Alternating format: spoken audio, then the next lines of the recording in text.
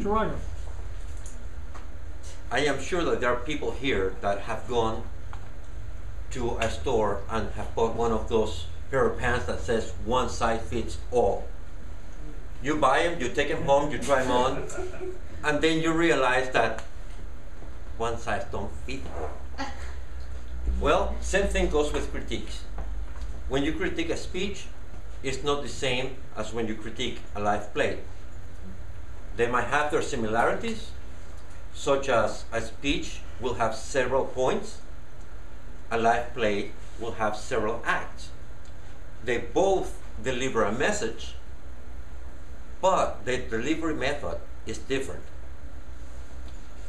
Today, I will speak about a speech I attended at Bird's Restaurant in Lakewood with the Lakewood United Club, a live play that I attended at the Knudsen Family Theater in Federal Way, and I will also want to take the time to speak about some of the distinctions between theater and cinematography.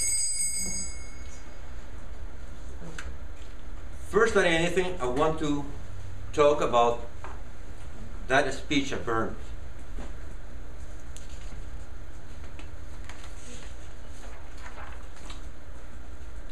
This speech was given on Thursday, this past Thursday, at 7 a.m. The speaker was Gary Chandler, who's the Vice President of Government Affairs at the Association of Washington Business. He has a well-defined speech. He spoke well. He had defined points, such as the Washington state budget, the Washington state economy, and our relationship to the federal budget. Now, there were some things that I noticed, things that I would never have noticed before I took this class. Okay. He was very monotonic, only one tone of voice throughout the whole speech. He spent the whole speech sitting behind the table. He moved back and forth between two different points. It seemed that he kept remembering things from the first point, so he went from the second point back to the first point, back to the second point, then remember something else again from the first point, and that made it kind of confusing. And another thing, he would have helped himself having some type of aids, which he didn't have any, because those aids would have prevented him from having to do what I just explained. It did remind me a lot of watching the news on TV. Some guy behind a desk, just on a same tone of voice telling you what's going on. Well, the thing is this. We have critiqued a lot of speeches in this class. So I really don't want to spend my time critiquing a speech. Therefore, I'm going to spend most of my time critiquing the play that I went to.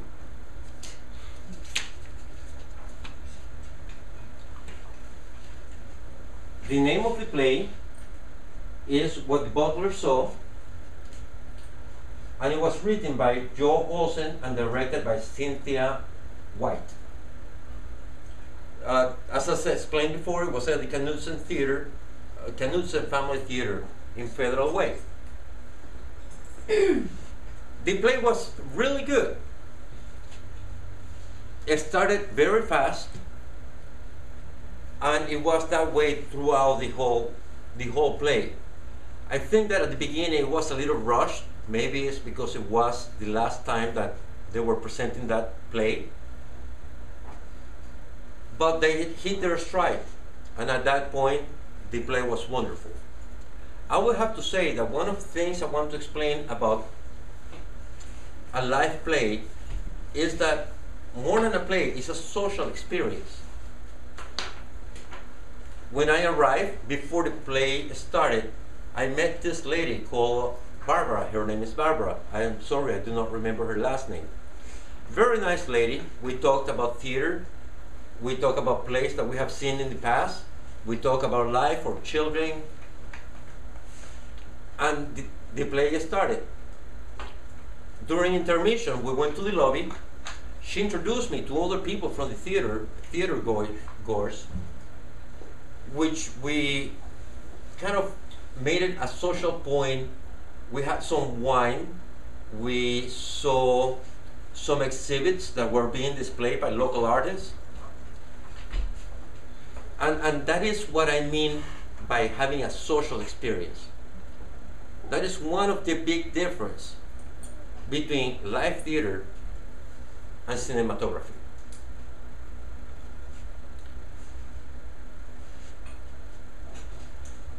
Let me speak a little bit about cinematography.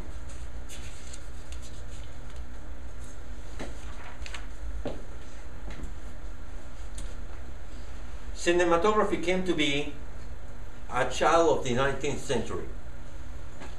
And people really loved it because up to that point, the only game in town was live play. Now you can distribute a film and make it open throughout the whole country on the same day.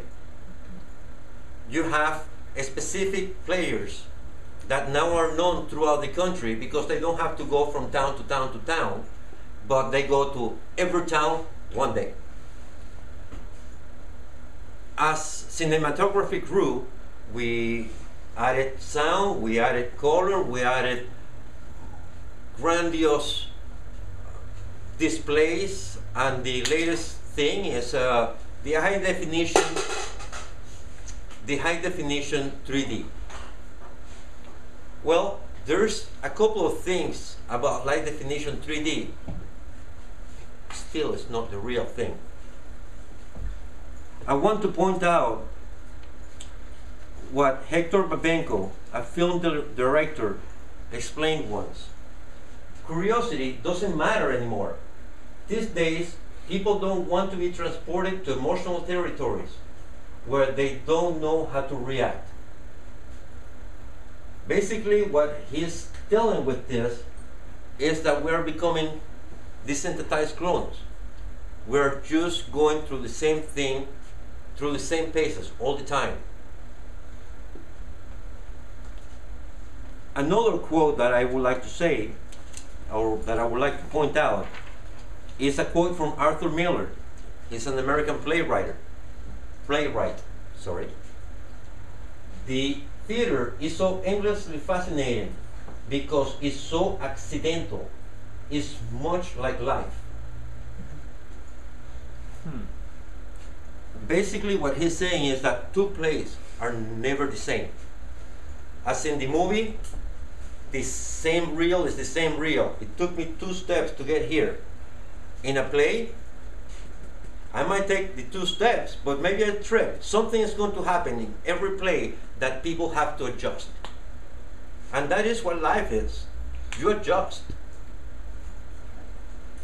Come on, somebody. One of the things that I would like to point is I urge everybody that has not been to a live play to go and experience it.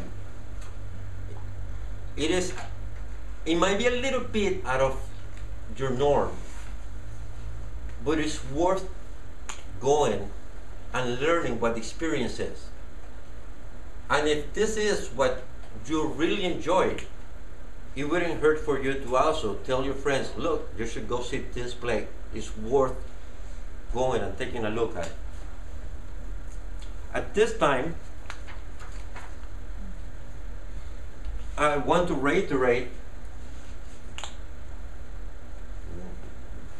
hit the wrong button here, There it goes, this side. that I hope to have achieved the 3 points I wanted to make. I wanted to get the explanation about the a speech I attended at Burns Restaurant at the Lakewood United Club, the live play I attended at the Canucks Theater, and the distinctions between the theater and cinematography. That was the second time. At this point, again, I want to say, get people to go to the theater.